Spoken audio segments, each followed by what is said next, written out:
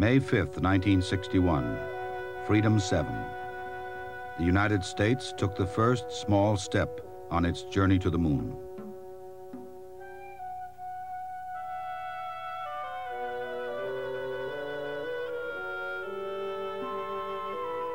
America's first man in space, Alan Shepard, rode the Mercury capsule.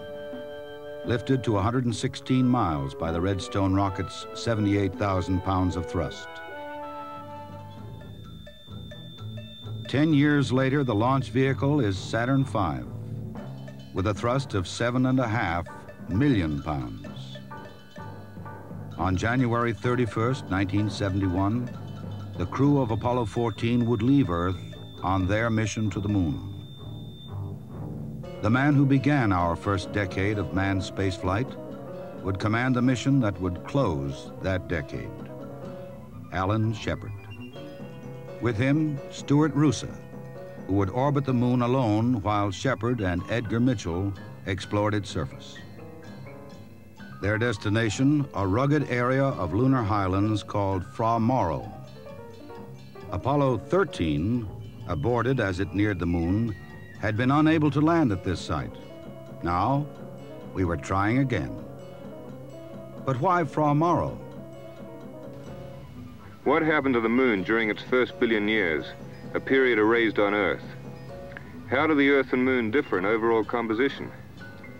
By visiting Fra Mauro, we hope to sample the very bedrock of the moon, material very different from that so far collected, material perhaps dating back to the beginning of the solar system. How can you think of the soil being 4.5 billion years old when the igneous rocks which presumably underlie it are only 3.5 or 3.7 billion years old?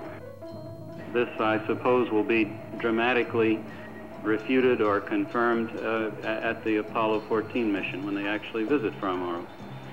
Most of the activity is associated with one place on the moon, and we have tentatively located that place in or near the crater Fra Mauro.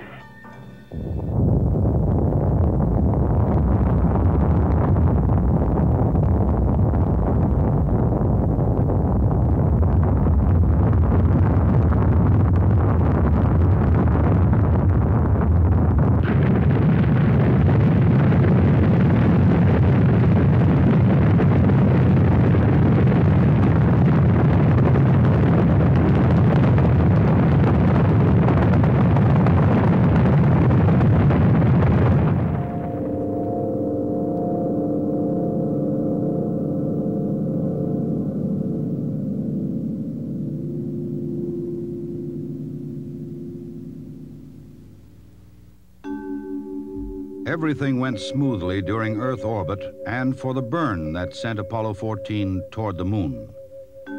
Then Stuart Roosa moved the command module Kitty Hawk to a docking with the lunar module Antares, still attached to the third stage of the booster. And we docked. We're unable to get a capture. Twice they tried. 3 times. Okay, Houston, I hit it pretty good and held 4 seconds on contact, and we did not latch. Roger. We're seeing it all on TV here. Well, we better back off here and think about this one, Houston. As the astronauts waited, an identical docking probe was brought into mission control. This probe on the command module fits into a funnel-like device on the lunar module called the drogue. Tiny catches on the probe's point engaged the drogue. It was these capture latches that were not holding. In space, the astronauts tried a 4th time. And a 5th. No latch. No latch, Houston. Roger. In space, on Earth, they searched for a solution. Then, on the 6th try, I believe we got a hard dock, Houston.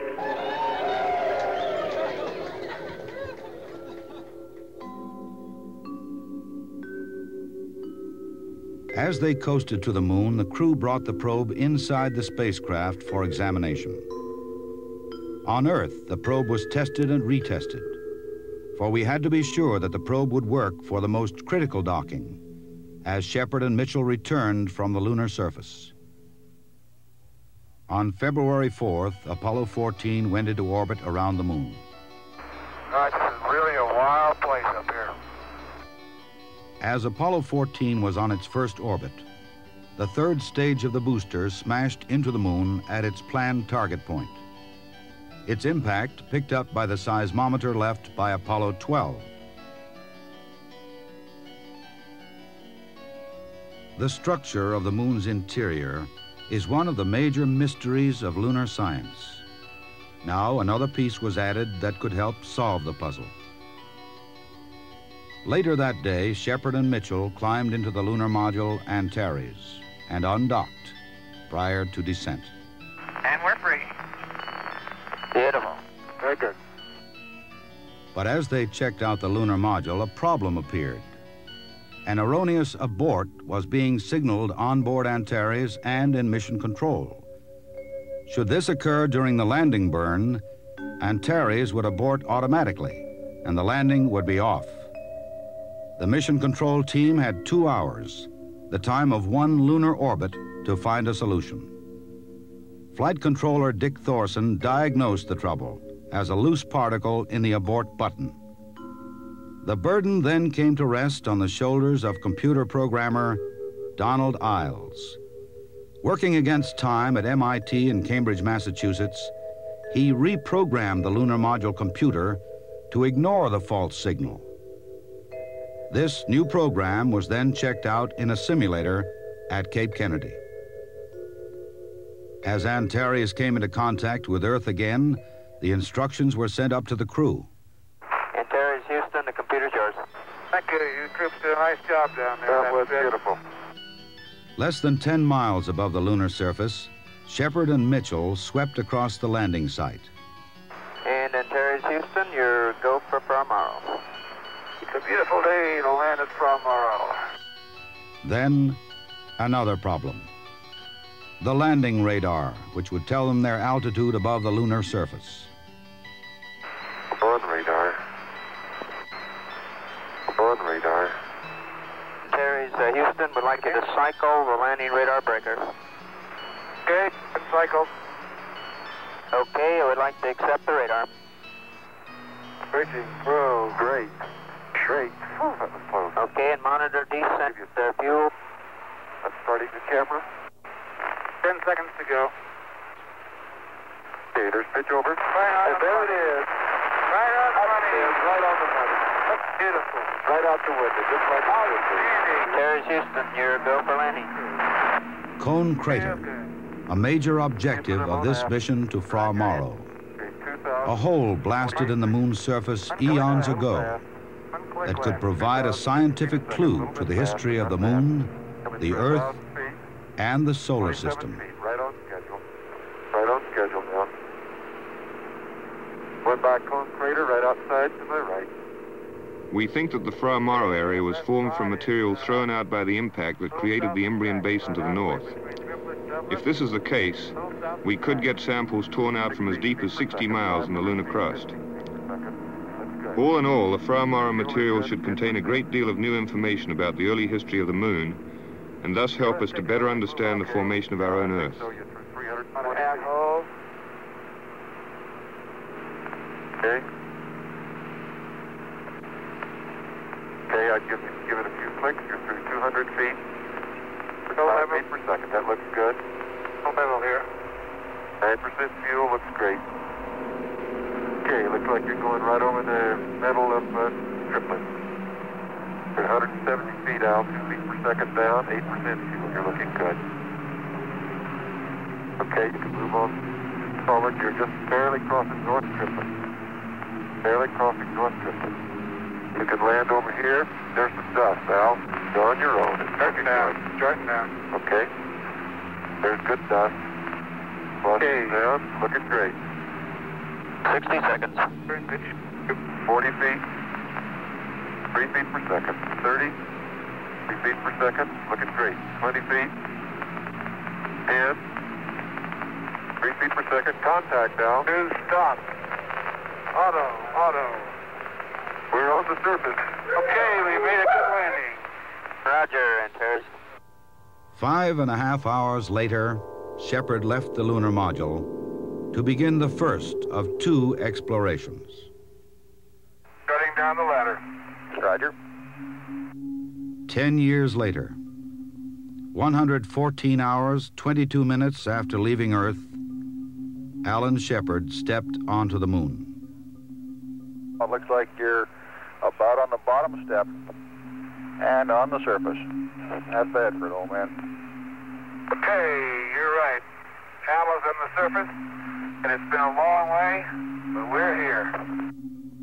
4 minutes later, he was joined by Ed Mitchell. The last one is a long one.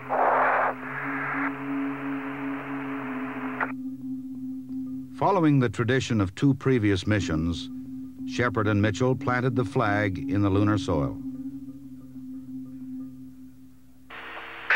How's this, Bruce? Look okay? Roger, that's a good sight.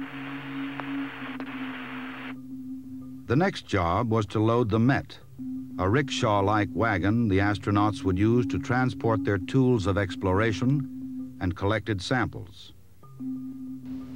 One of the big factors in lunar exploration is mobility. In Apollo 14, we had the Met, which let us move further afield than the previous 2 missions. In future missions, we'll use the lunar rover, a sort of moon-going dune buggy. This mobility will mean less time spent in getting from here to there and more time collecting scientific data. Okay, I'm going to stop here and rest for a minute now. This darn thing's heavier than I expected. Shepard pulled the Met while Mitchell carried the barbell-shaped package containing an automatic scientific station they would assemble. A station designed to continue broadcasting data to Earth for a year after men departed Fra Mauro. Okay, Houston, we're proceeding over a very fine-grained regolith we described before. Good heavens, that's a deep hole. Going down in a depression. Deep, very deep depression. That is what it looked like. Roger, you're visible from about the armpits up right now. Nothing like being up to your armpits in lunar dust. Finding a suitable site to place the scientific instruments was the next order of business. Shepard and Mitchell now began setting up the automated scientific laboratory. A small nuclear generator to power the array. The central station to transmit data to Earth. A seismometer to detect and measure activity on and within the moon. A series of 3 experiments to measure charged particles near the lunar surface. An independent experiment to reflect laser beams from Earth, enabling extremely precise measurements of such things as Earth-to-moon distance, the wobble of the Earth's axis, continental drift, and shifts of the Earth's crust. And a mortar to be fired by a signal from Earth sometime within the next year. The impact of its charges would be picked up by Apollo 14's seismometer. As a final exercise, Mitchell used the thumper, a device to explode a series of controlled shotgun-like charges. The vibrations from these detonations were picked up by a series of instruments he had previously deployed. With the instruments set up and operating, they headed back toward Antares, pausing on the way to collect samples. They loaded their 44 pounds of lunar material aboard the lunar module, and after 4 hours and 50 minutes on the surface, climbed back into Antares.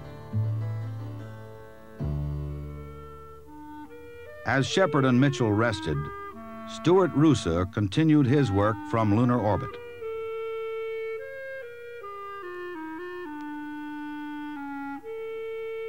His photographs would have meaning not only to the scientific community, but would have direct bearing on the planning for coming missions. Yeah, it's nice to be up. A sunny day again. Yeah, it's a beautiful day here at Fra Mauro Base. 12 hours, 40 minutes later, Shepard and Mitchell began their second expedition.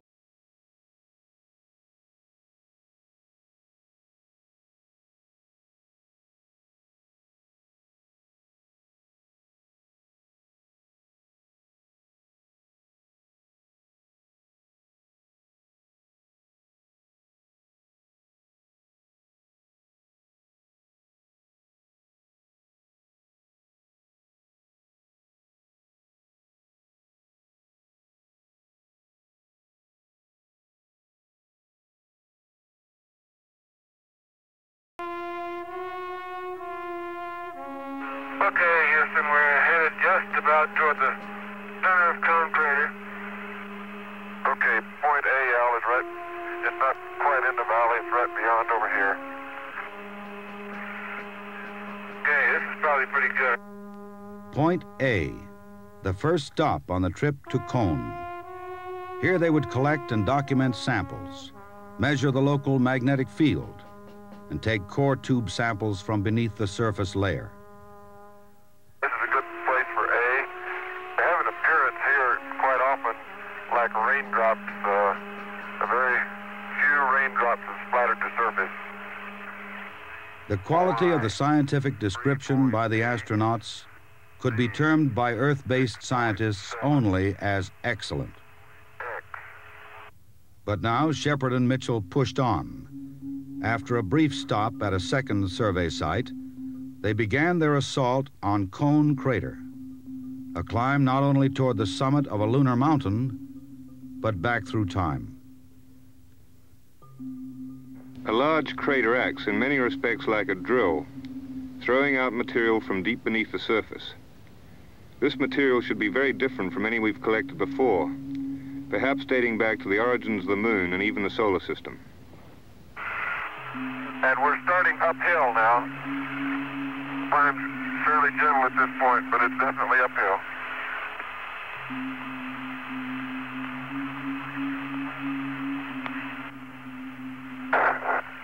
Why don't we pull up beside this big crater, Dave, take a break, get the map, see if we can find out exactly where we are. The maps they were using had been made from photography from lunar orbit. The hummocks, craters, ridges, and boulders took on a new appearance when seen from the surface. The little limb looks like it's got a flat over there the way it's leaning. Start on up toward the rim? Yeah, just 1 second though. Hey, pull a while out. You're having all the fun. And the grade's getting pretty steep.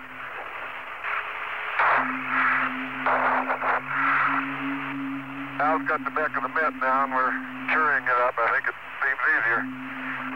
Well, I tell you, we're really going to get a panorama. We got a tremendous one here, Houston, already. And we're not quite to the rim. But the rocks and boulders getting more numerous toward the top here.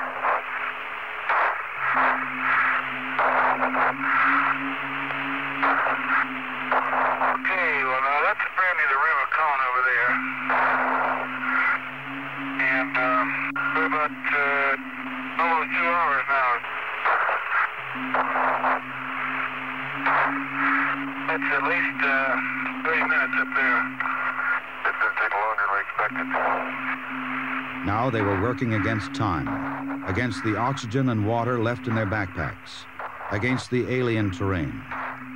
Top a ridge, thinking it's the rim of the crater, and there's another ridge ahead of you.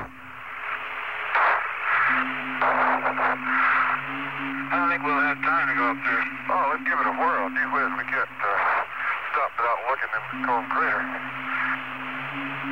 Okay. Well, press on a little further, Houston, and keep our eye on the time. Okay, and so right now we have a 30-minute extension. Looks like we'll be approaching the rim here very shortly.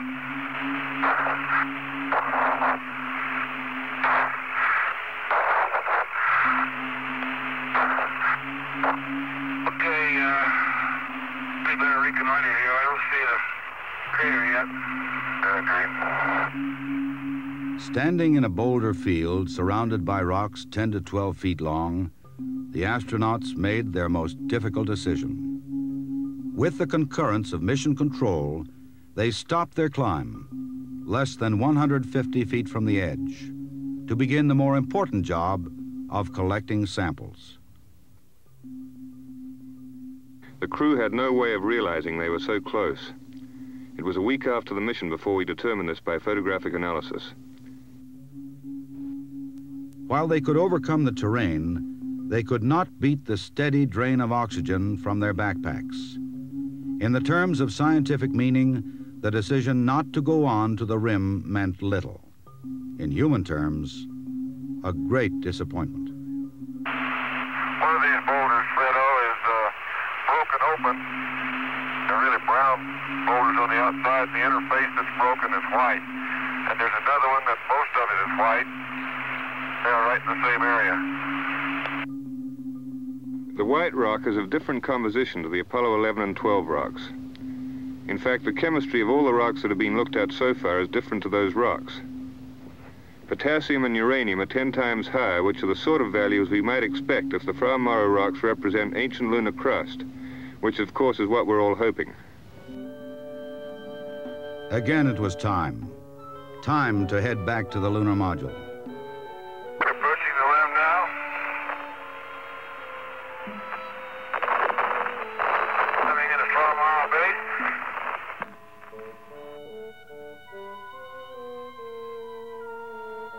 After a quick side trip to check on the science station, they loaded the lunar module with samples and data and stepped off the lunar surface.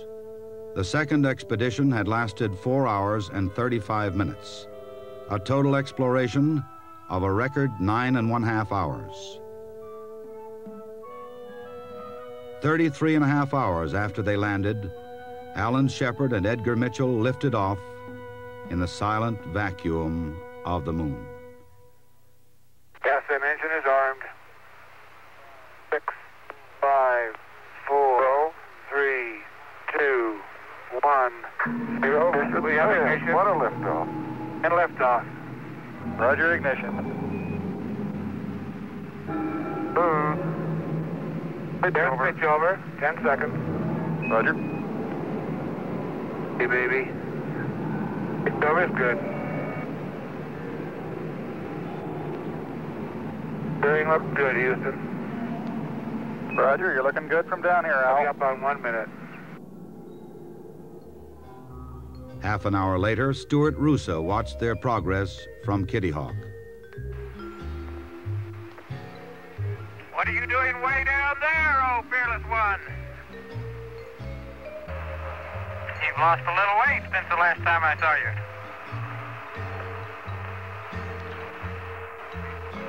Houston, Antares, the station keeping at about 100 feet, closing in a little more for the victims of the service module and command module.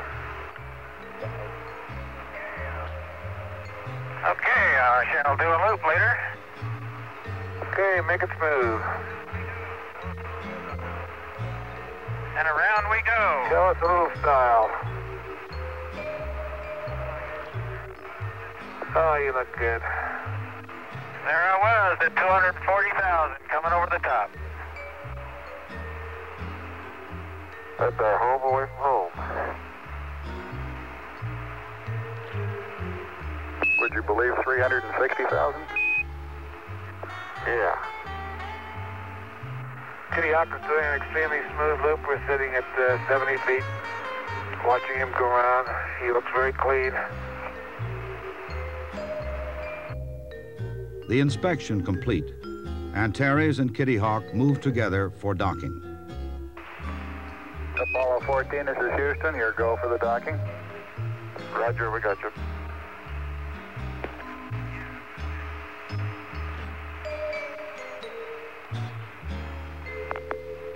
Okay, we captured. And we got a hard dock. A big sigh of relief being breathed around here. They transferred the gear from Antares to Kitty Hawk, buttoned up the tunnel, then jettisoned the lunar module. It would crash into the moon at a predetermined spot, its impact picked up by their seismometer and the seismometer left by Apollo 12 over a year earlier. 149 hours after they left Earth, they performed the burn that broke them out of lunar orbit. During the coast to Earth, there would be time to catch up on sleep, relax, and do all the little things left undone. And there was one more item, a series of scientific demonstrations in zero gravity, demonstrations impossible to reproduce on Earth. These trials looked at basic physical properties of matter in zero gravity, studies that could lead eventually to new materials manufactured in space for use on Earth. On February 9th, 1971, 9 days after they left Earth, the crew of Apollo 14 hit the atmosphere of their planet at a speed of over 24,000 miles per hour. They hurtled toward Earth, a meteor heading home. On board, 95 pounds of the moon.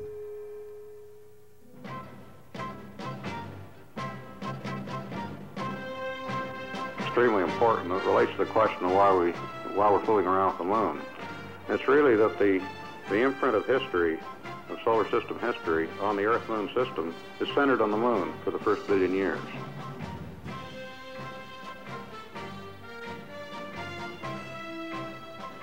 What we hope to gain is, we've got a window right now between t equals 0, the beginning of the solar system, and when the Earth so totally messed up itself that we can't look at it anymore. We'd like to look in there, and that window's on the moon.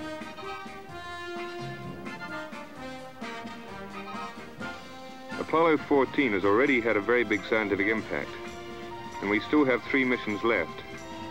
They'll be heading into even more rugged and more interesting areas of the moon. Beginning with Apollo 15, the lunar rover will let us range further afield and collect more and more varied scientific samples and information.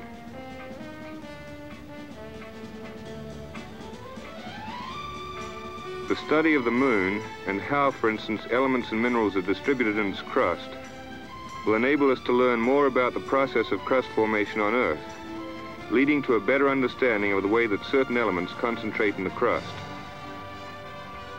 Will we have had enough missions to the moon by the end of the Apollo program? Probably not. You can never have enough knowledge, but at least it's an excellent beginning.